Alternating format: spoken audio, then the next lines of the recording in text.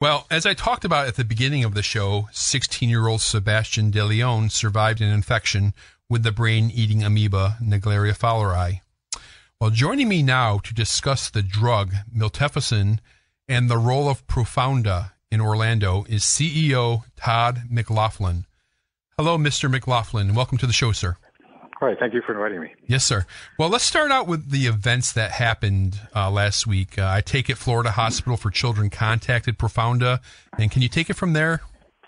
Yeah, they gave me a call. I was actually on the road at a pharmaceutical meeting in Boston, and I got a call from the hospital pharmacist basically saying that they were trying to figure out how to order the product from our company. And I asked them the question, what is the indication for? And at the time, which is very typical, the pharmacist doesn't necessarily know what the indication's for. And I sort of told her that, well, it depends if it's an amoeba or if it's for the leishmaniasis. I may have a different response to how you ordered and how we can get the product to you. Sure. And within about a minute or so, she had confirmed that it was actually for an amoeba patient. And we just went into action to try to get the product done as quickly as possible. And I read through other media sources, it got there in about 30 minutes. That's correct. Yeah, my son, who also works in the company, Michael MacLaughlan, as a operations manager part time, was actually just got back from Tampa. Believe it or not, he's in the reserves there, and also went to school at the University of Tampa, and has a lot of friends, and was in a concert the night before.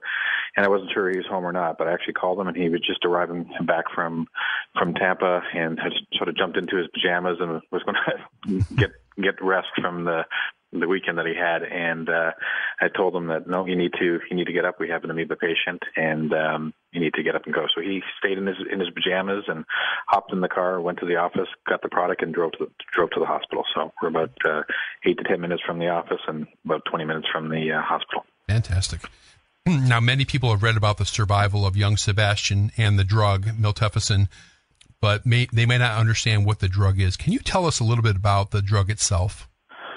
Well, the drug was initially developed actually as an anti-cancer agent for breast cancer, and as things happen with drug development, they sort of discovered early on that it might have some use as an anti-parasitic agent, and so they developed it initially for the indication of leishmaniasis. And I'm sure your audience probably understands what that's about, but it's basically another parasitic disease. It's really the second leading cause of parasitic disease deaths in the world. There's about 30,000 people a year die of one form of leishmaniasis or the other. But here in the U.S., it's mostly the cutaneous forms that we have. But we have seen mucosal forms and visceral forms here as well. Okay.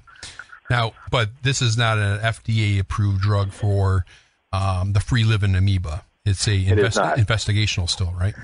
It is. Actually, the Center for Disease Control actually has it on their website. Obviously, this is such a terrible disease with a 97% death rate that they were looking for things to give advice to physicians who may come across cases like this. And they basically had some work showing some in vitro data and also just general data talking about the use of Miltefosine and the effectiveness against the amoeba, and they basically said that this should work well in humans as well, and it crosses the blood-brain barrier. It quickly does that, and basically not only in the in vitro test, but also now in vivo has been shown to kill the amoeba in somewhere between 48 and 72 hours. Yes, so timing is really everything with this drug in treating the amoeba. It's everything really. The longest that someone has actually waited was that basically didn't have any brain damage long term was Katie Hardig in the Texas area, I believe. Arkansas. Arkansas case that went for about 66 hours before she got her treatment and ended up doing okay. And she was in a coma for quite a longer period of time, and as a result had a longer recovery, but basically made a full recovery. this patient was actually the first patient ever. A lot of people don't know Impavido is not an IV product; it's actually an oral drug. And this patient was actually able to, with a glass of water, take his first dose on his own. Oh, and that's really never happened before. Well, that was really quick then. Yeah. Yeah. So once we heard that, we knew we had a fighting chance to at least, if the drug was going to work, we knew we had a chance. Excellent. Now, I read that Profounda, this is your company. Yes. It has a consignment program with several hospitals. How does that work? The product was launched in March. I got introduced to, and again, our focus at that time was focusing on the indication for leishmaniasis. Right. Around April timeframe, I connected with Jeremy Lewis from the Kyle Cares organization. Yes. And then shortly thereafter with Steve and his organization, and they sort of made me aware of what they were doing. And I said, well, again, time matters. Maybe there's a different way to look at this. And in the pharmaceutical industry, you have to make usually about 100,000 doses of a product just to show that you can manufacture it consistently. And so what would happen is, because we're only talking maybe less than 50 patients, but probably 30, 40 patients per year, you basically make 100,000 capsules, put it in the warehouse, and then when you're done, you throw away 99% of them because obviously you don't need that many. So my thinking was, rather than having the product expire at the warehouse, if it's going to expire, let's make it expire in the community itself. And so we basically came together with this basically no charge consignment program. If any hospital that wants to have it can have it. We have 7 hospitals right now that have signed up. 3 or 4 days ago we had 5, and 3 months ago we had 0. Are they all in Florida, or are they spread out?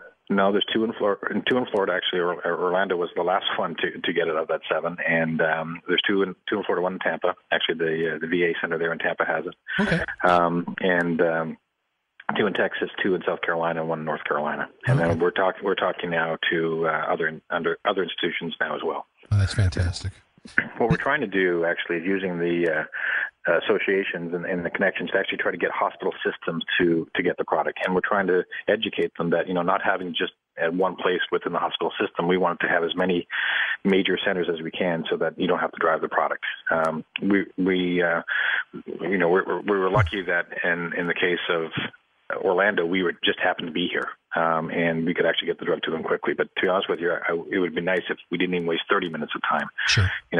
How much time do you want your amoeba to be eating your brain before you start treating it? Right. And to me, 30 minutes is too long. Yeah, I think me and you had an email exchange about a month ago about the South Carolina case, and you said that it took 6 hours to get it up there. It's 6 hours to get it up there after they figured out, and right. We still had to wait for the courier for an hour or so. Sure. And so it makes you wonder, right? It does. Yeah. It does. I actually talked to one of their family members today, to be honest with you, and it's still heartbreaking that sure. you can't save everyone, but I think if we can increase awareness, and I think the fact that we've had a success now, and we're getting some national coverage on shows like yours, that hopefully we can increase the awareness to the point where when you hear about, I have a stiff neck, I have nausea, I have vomiting, I have sensitivity to light. In this case, the boy actually had sensitivity to touch, which was actually, I hadn't heard that sign before. If you hear those things, and I think we need to check, and actually in the Florida hospital, they actually had changed the procedure so that if they hear that, they now ask the question, and have you been exposed to fresh water lately? Sure. And as you know, with this particular amoeba, it can come from fresh legs, but it could also come from a slip and slide. We had a patient there that basically got infected that way. We can also get infected through the neti pot right. that many people use for nasal cleansing. So we're optimistic that now that the awareness is starting to increase, we can get more of these locations that will have the product. We are working hand in hand with the Department of Health here in Florida, but also with the Center for Disease Control. So we are sharing the list of where the hospitals will have it, so that not only do we have the information, but the CDC will as well. Well, great. Well, thank you, Todd MacLaughlan, for coming on the show, and thanks for the great work that you're doing. Great. Thank you so much, and I appreciate everything you're doing as well. You bet. Thanks. All right.